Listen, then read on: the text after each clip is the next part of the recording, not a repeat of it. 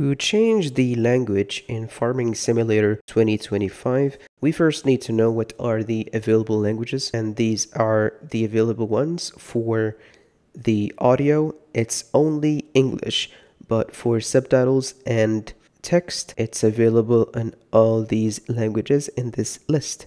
Now, for the Steam version of the game, to change the language, we first go to our Steam library here, then properties on the game.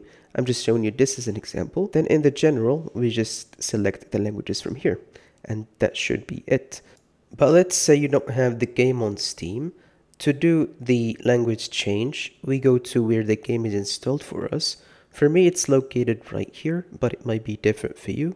In this games folder, then Farming Simulator 25, then in the x64 folder, we go ahead and open this Steam_settings folder.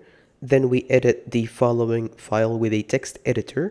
And from here, we change the language based on what we want it to be. Like, let's say, for example, Spanish, and we just add it right here, and we save the file. And if you have a forced language file right here, we do the same thing for it as well.